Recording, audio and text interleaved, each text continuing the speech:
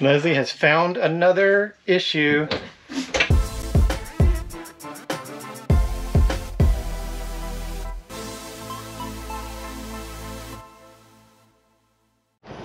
All right, here's the plan. We're gonna pick out. Somebody got a phone call. So here's the plan. We're gonna pick out a random fifth wheel. Okay. And go inside and see if there's any issues, like glaring issues. Because it seems like even at dealerships, you go inside, there's like glaring issues. And you're like, why is this open for people to see? So let's see how well that this particular Camping World is doing with either getting their stuff in and fixing it before they put it on display, or whether they're just parking them and either hoping nobody notices or going, oh yeah, we'll have that fixed. Well, yeah, if this is the one you want, we'll fix everything before you take possession. So which brand? Service has a phone call Darlene, too. get to the phone already. Dang it, Darlene. Answer the phone. Trying to vlog here. Which one you want to go into randomly? Now let's pick a nice one. Let's not pick like a, I don't want to say any brands because I don't want to offend anybody, but let's not pick like a low end. Let's pick like what would be considered a like luxury or high end fifth wheel. Well, here we're limited, so that would have to be a Montana. They do have some Cedar Creeks over there.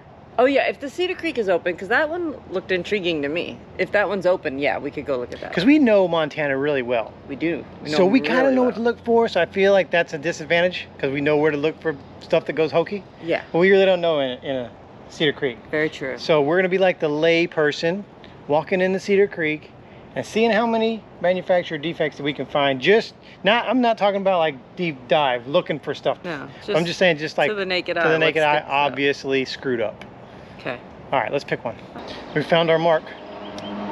Our mark is this 38 EBS Cedar Creek Champagne, which is supposed to be really nice. Yeah, they're supposed to be nice. We haven't been inside yet, but we are going to see. How many are you guessing? How many issues, glaring, obvious issues, do you think that we'll find? I don't know. I mean, they're hit or miss. I say 3. Oh. Hey, we didn't plan that. All right, we'll start the count once we get inside. And then, are we going to look through like cargo bays and stuff too, or just the inside?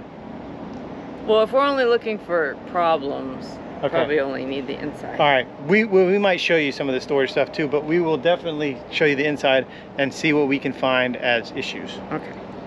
All right, here we go. Ooh. Did you already see stuff?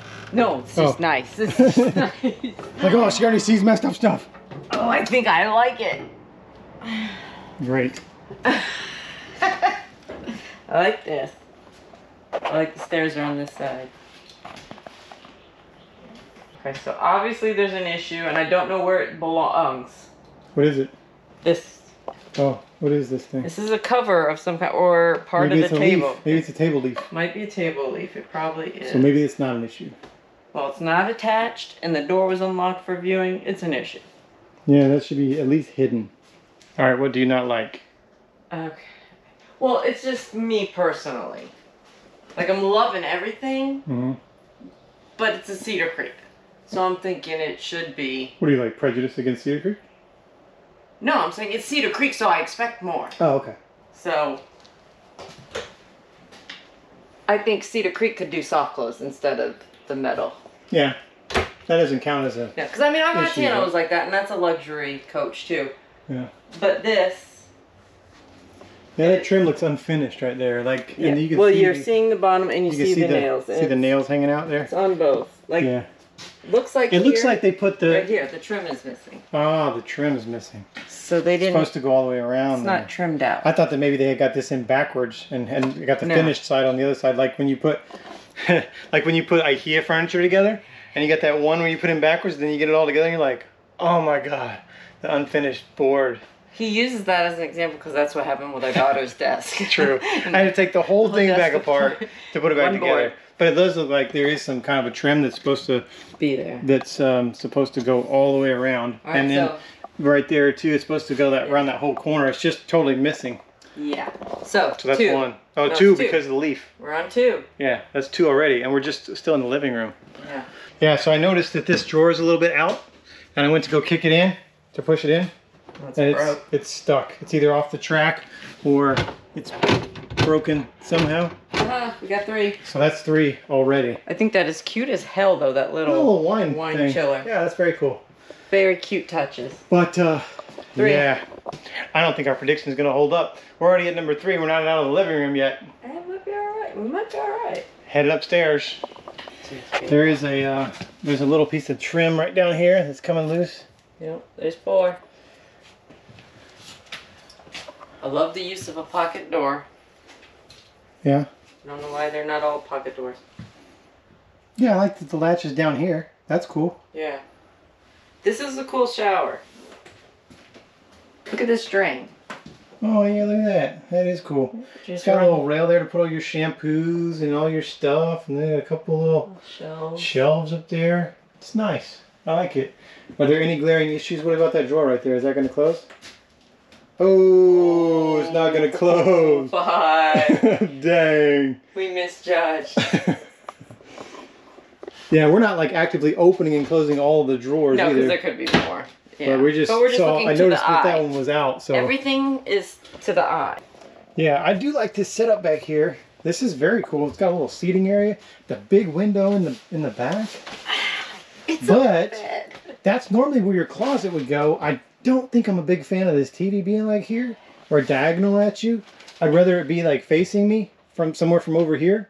It does give you do have some wardrobe space over here. Yeah, that's and the closet. You have another space over here, which is probably washer dryer. That is probably washer dryer. But even though they take away your closet, they do give you some space. There's some storage down here. I'm sure there's some storage under the bed.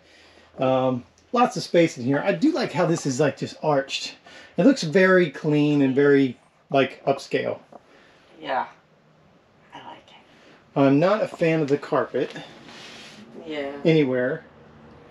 I think they probably could have made this. They probably could have made this flush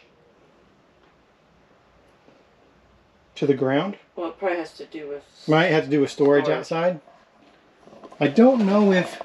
So I don't like that the wood down here, this wood right here, it just ends.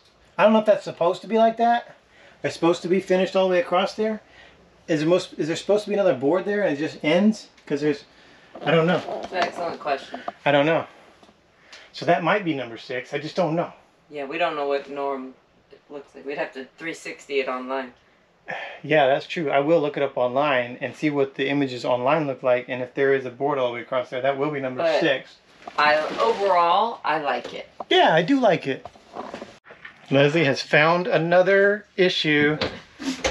There's a shelf down here that's having some significant issues. Yeah. It's locked in there too, and it's... I don't want to break it. I don't know. Oh, it looks like... Oh, this right here, I think this wood right here is the trim that goes down here. Okay. So that is number 6, and that's number 7. Wow, we were off. I gave them too much credit. We did give them a lot of credit. Oh, and that little niche right there, so that pocket door will fit through when you close it. Close that door real fast. Yeah. Do like Ace Ventura. Ah.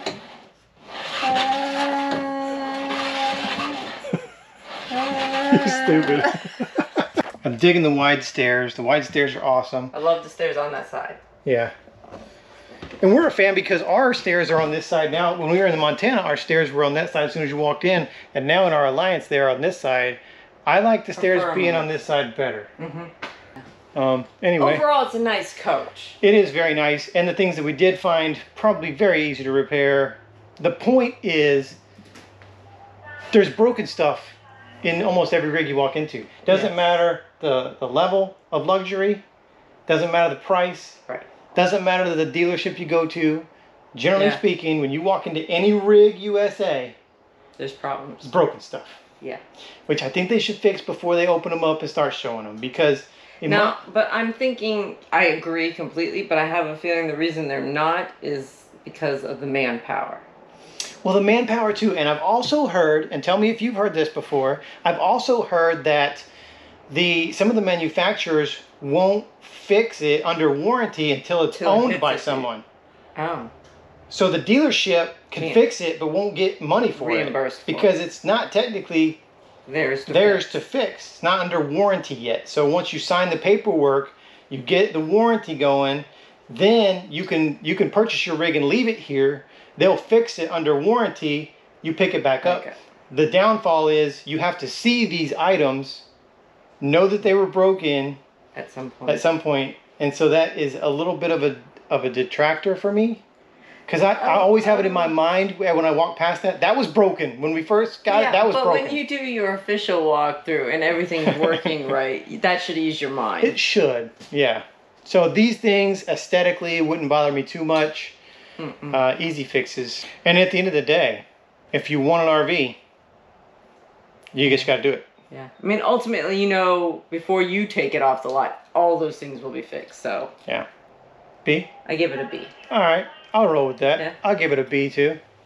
Okay. Let us know in the comments what you think about the RV industry, about the build quality, about what you're finding when you go to your dealership, when you're searching for an RV. Yeah. Leave us a comment. Let us know what kind of things that you're finding. We'd like to see the major stuff. Tell us about the major stuff that you're finding at dealership. Because I think if it's a major thing, the dealership should bite the bullet and fix it. Fix it before showing. Before showing it, because if something's major broken, I don't care if you say you're going to fix it or not. Nobody gonna I ain't buying it. Unless you get a huge discount. Exactly, which nowadays they're not coming off of. Yeah. Anyway, leave us a comment, let us know, and stick around for a few seconds. We're going to honor a fallen hero. We appreciate you watching. If you want to get involved with helping us help veterans, everything you need to know, right down there in the description. See you next time. Bye. Bye.